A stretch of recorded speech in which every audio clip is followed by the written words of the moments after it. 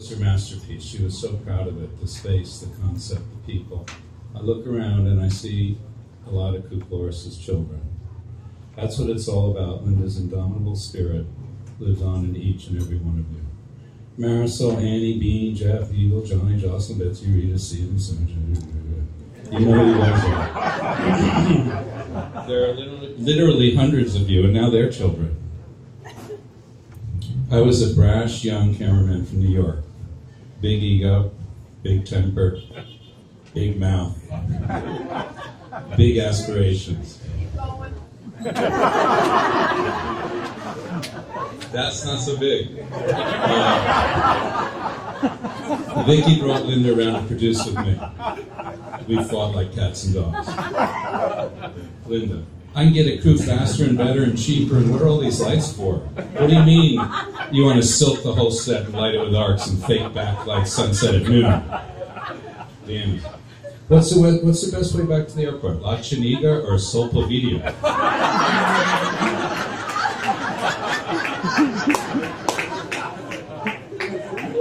I couldn't drive, so it was a waitlist. Vicky, what do you think of Ducuvney? Linda, what an asshole. But that film, it was love at first sight. We just didn't know it yet. Everybody else did.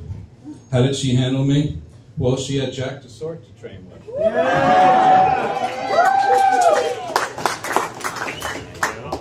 She was resilient, forgiving, and loving. She tamed me, straightened me out. Well, she tried.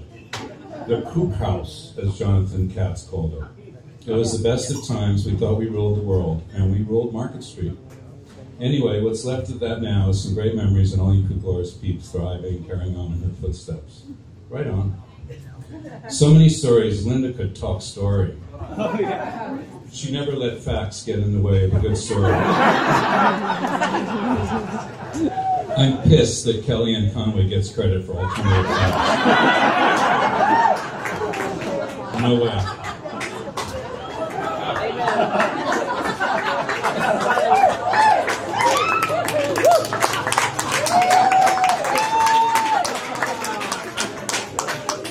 Door number 2. Okay. I'm not done. Okay. Linda could talk the legs off a table, sell toothless to a toothless man, ice to an Eskimo, and Danny to the agency. At rap dinners, I'd be exhausted. She would take over. I knew the stories by heart, so I could check out to utter the prerequisite, oh yes, crazy, for sure. But once in a while, the stories would change in setting or character or outcome. Wait, that's a New Zealand story set in Paris with the Barbados ending. Wow. No one can wind one out like that. Taught me how. Taught me so much. I miss her so much. Every morning I wake up, and whenever something's bothering me, I think, call Linda. If anything is wrong, you call Linda. If you need advice, even if you don't want it, you call Linda. A favor, Linda. A laugh, Linda. Anything. So I think, call Linda. Then my mind says, you can't. She's gone. I get sad. But 5 minutes later, I think, call Linda. Again and again and again. No, dude, she's dead. I can't get it through my head. For so long, I relied on her. I'm just not sure what to do. It's messed up. Anyway, I have so many stories, but I'll only tell one. You can look for the rest in paperbacks. Linda was always striving, pushing me. You need to shoot spec, dress nicer, socialize, be cooler.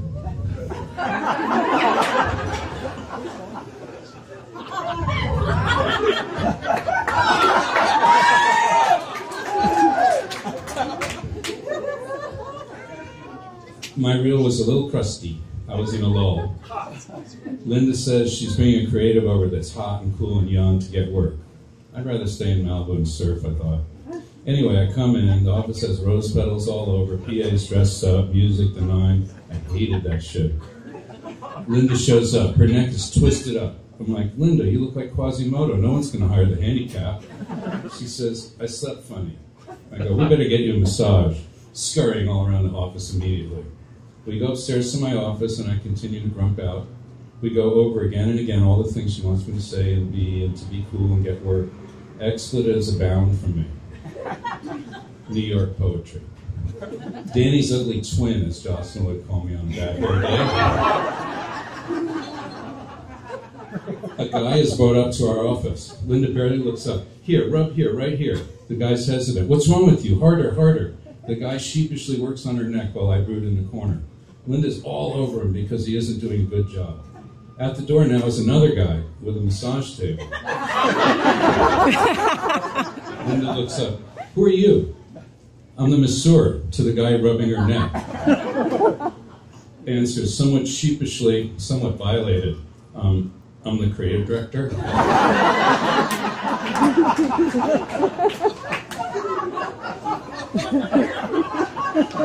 We didn't get that account.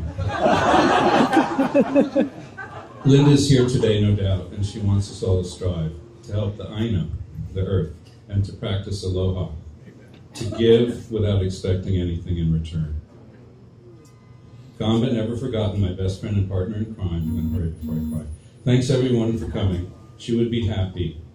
Can you hear her laughing? Yeah.